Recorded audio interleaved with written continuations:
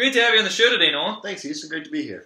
So, on tap for today's show, our main topic is family. And, family's a big aspect of my life. And I wanted to ask Nolan what his take on family was.